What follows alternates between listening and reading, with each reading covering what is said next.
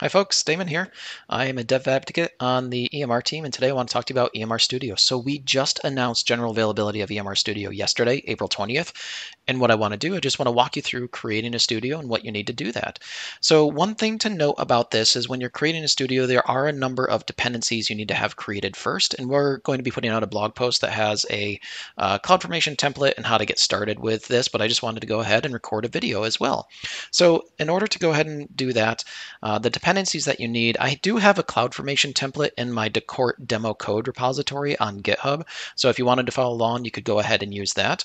But what this CloudFormation template creates is a bunch of roles and a VPC for the studio to live in. So this is everything you need to run the studio, including VPCs, subnets, security groups, everything you might need in order to do that, including different user policies that you can use in Studio to grant your users different access to the studio. So let's go ahead and hop into the EMR console now that we've got our CloudFormation stack all set up.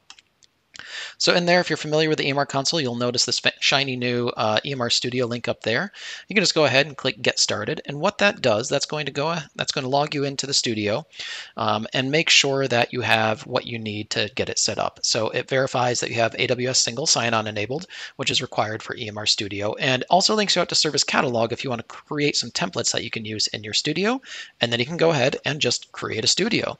So let's give it a name. We'll call it Decort's Studio. I can give it a description that if I want. And then here's where you need to put in the different roles or buckets that were created as part of that dependency stack that I mentioned. So this is already all created, so I'll go ahead and I'll select the roles that I want there. So my service role is EMR Studio service role, and my user role is EMR Studio user role.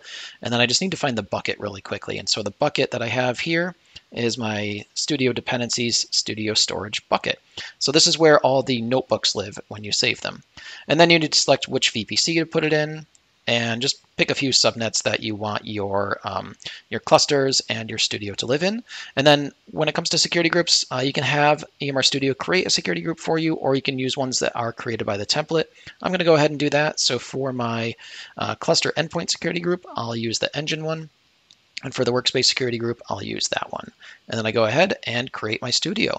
This goes ahead, creates the studio on our side, and then we need to add some users to the studio. So again, this is integrated with AWS SSO, so this gives me all the information I need for the studio. And I can go in here and easily add different users to the studio.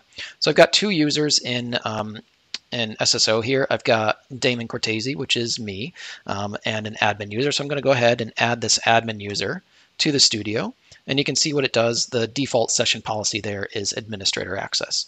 So let me go ahead, and I can also add groups if I want to, but I'm just going to add this basic Damon user here and show you I can go ahead, add that basic Damon user, and what I want to do is I want to assign a basic user policy to it, and EMR Studio. So we have different policies in there, and that defines what the users can do in the studio, specifically as it relates to clusters. So a basic user can just connect to existing clusters. An intermediate user can use cluster templates through Service Catalog, and then an advanced user can create brand new clusters inside of EMR Studio. So let's go ahead, apply that policy, and that's how you can kind of pick and choose which different users you want to give access to. So that's logging folks into the studio, and then let's go back to the studio listing here, and we'll go ahead and log in. So I'll click this, and what this does, this will launch an off-cluster studio login for me. So if I'm already logged into SSO, this will go ahead and sign me in. It integrates with Active Directory or other third-party service providers if you want. So here I am in my studio, and there's a couple things to call out. I can monitor and manage my clusters, whether it's EMR and EC2 clusters. You can see I've got a few clusters over here. Those are all terminated at this point. And then if you have EMR and EKS clusters, I don't have any right now, but if you did, I could go in here and I could manage the jobs on those clusters too. So that's one thing that EMR Studio gives you. And then in the dashboard, you can really easily create a workspace where you can write up code in your Jupyter notebooks. So when you create a workspace, I'll call this, my notebooks or something. And you select a subnet that you want to put that in. And then here's where the the different user policies come into play. So if you're just a basic user, you can attach a workspace to an existing EMR cluster. There's where you can use a cluster template. So we've got a couple cluster template examples there. And then if you wanted to, you could also create a brand new EMR cluster. And we just give you a really simple interface to spin up a cluster that's already pre-configured with everything you need.